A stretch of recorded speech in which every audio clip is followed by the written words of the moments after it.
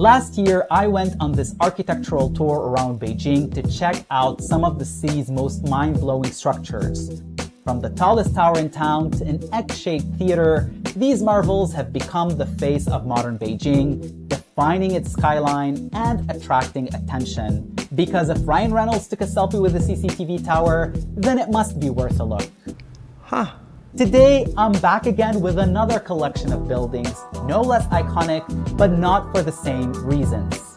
You see, these creations are ugly, at least according to one Chinese survey. But first, let's back up a bit. Ever since we humans realized we can do much better than just living in caves, our pursuit for a place to call home or work or just chill has been a true wild game of architectural roulette. Throughout history and across geographies, we've witnessed some stunning wonders like the Forbidden City, the Taj Mahal, and the Palace of Versailles. True masterpieces that leave us breathless. But not every design nails it. Sometimes creativity takes the wrong turn, or the back seat, or just a really long nap. And so we end up with buildings that are, let's just say, eccentric, unconventional, or just out of touch with reality.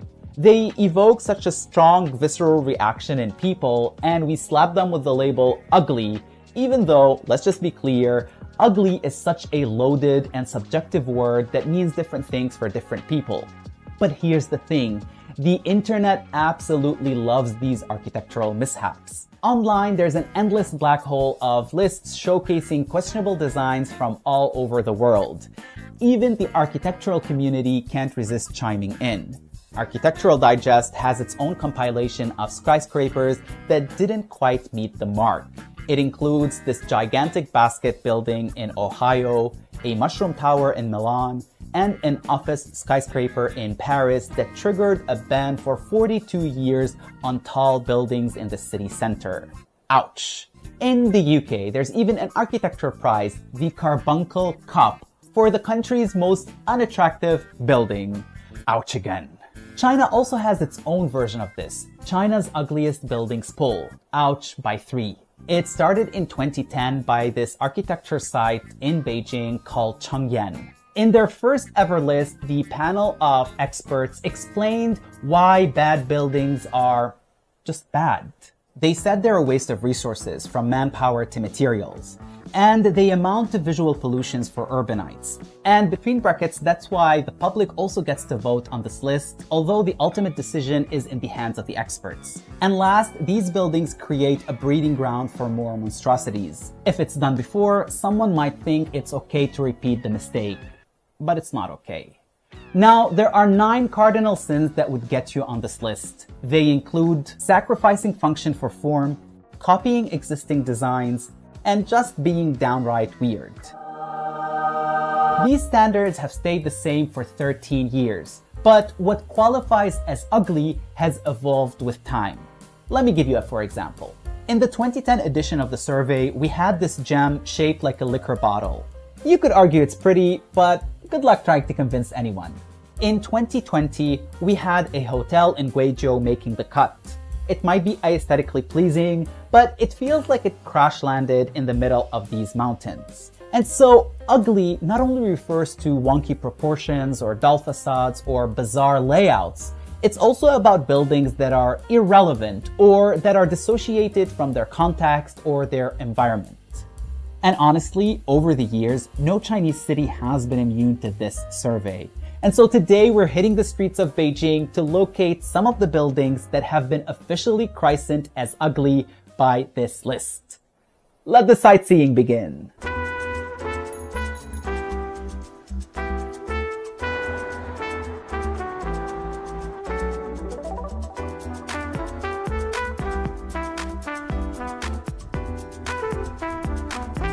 We're starting off with this dragon-shaped building complex. And I know what you're thinking. Where's the dragon? I don't see you. Well, this dragon right here, a couple of years ago, had a plastic surgery to remove its head. But here's how it used to look like before. See? A true dragon. And if you're a fan of the Transformers franchise, you've definitely seen this one on the big screen.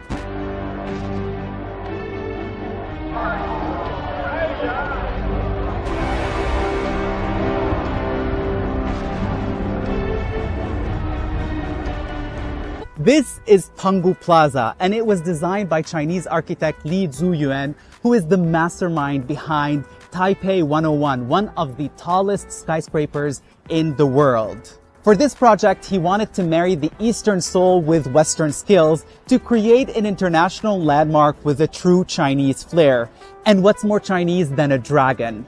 4 buildings, all lined up in white granite, made up the body and tail of the dragon, and the tallest building, building number 5, acted as the head, with previously a wavy structure at the back to emulate the horns of the creature. And this complex is the perfect example of a structure where the whole is greater than the sum of its parts. Because seen individually, these buildings don't really amount to much. They're boxy and don't quite stand out, but together they form something truly imposing and meaningful. The main highlight of the Pangu Plaza has always been its tallest building. And for a while, there was confusion over whether building number 5 was actually a dragon head or an Olympic torch. And there's reason for that. First, the project was built as part of a construction boom around the area that preceded the 2008 Olympic Games. And 2, this structure is a stone's throw away from 2 very iconic Olympic venues. The blue one is the Water Cube, or the National Aquatic Center, and further down, that is the mesmerizing Bird's Nest, or the Beijing National Stadium. You can still see the shape of the dragon heads in these decorations at the bottom of the building. But what happened to the head on top? Where did it go? We don't know for sure, but what we do know is that in 2021, work began on the top, and bit by bit, the tip was clipped. And there are a few theories being floated online as to why this happened. Some say it's related to bad feng shui. Others say that the head was protruding too much into the air and it caused a safety hazard. And a third theory is related to the planning direction of Chaoyang district where we're currently at. And reportedly, city planners want to tidy up and clean up the space and sort of remove anything that jots out abruptly. Especially that this neighborhood is of historical value given that this is exactly where the Olympic Village is and that it sits along the all too important central axis of Beijing. But whatever the reason was, this long is gone and this long is taking you to our second destination. Let's go.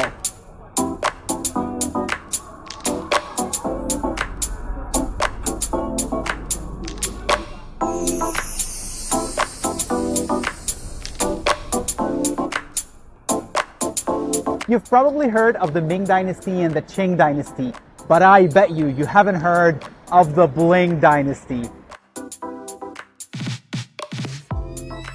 Look at all that gold, yes! This is insane, but in the most positive possible way ever. This is Jinqian Time building, and this is exactly how you stand out.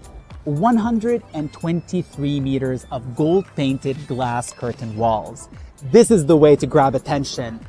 The design of this structure is inspired by yuanbao, or gold ingot, which was used as currency in old China.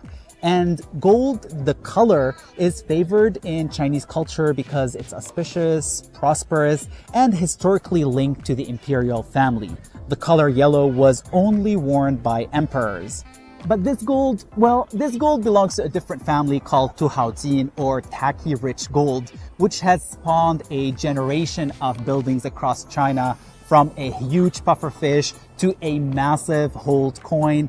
Tu in Chinese means dirt, hao means rich, and tuhao is a dig at people who have the cash but not the class or the manners or sophistication, or just wealthy people who like to show off their wealth. And this structure behind me is blatantly, unapologetically show-offy. And you know what? I love it. Go big or go home. And this went big. Pure gold.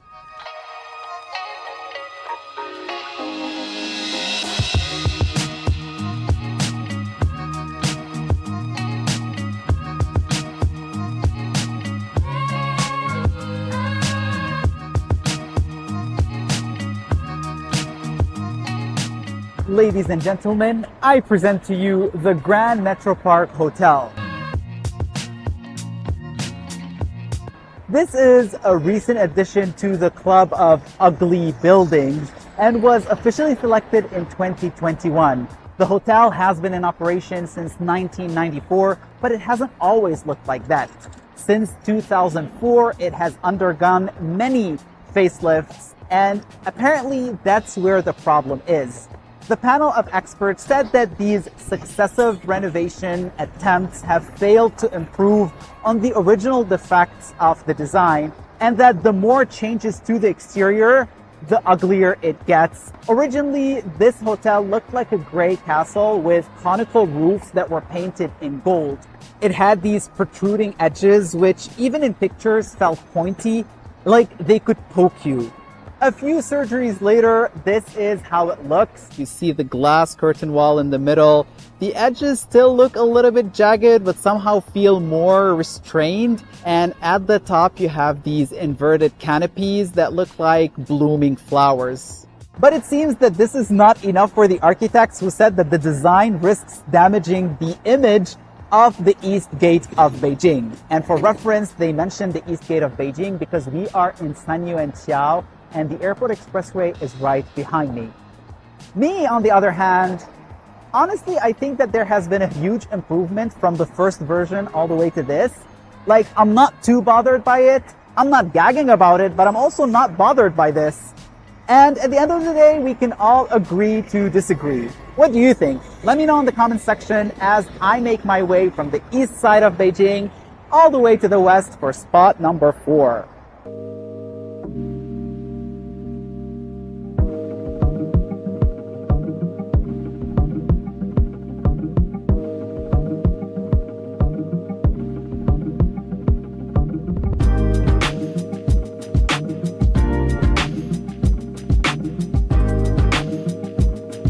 And last but not least, the Xinchuang Plaza.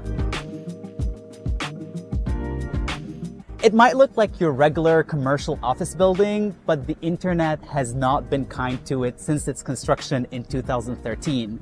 You see, people came up with a whole lot of names to describe it. The hula hoop, stacked plates, silkworm pupa. They really ran their imagination wild on this one.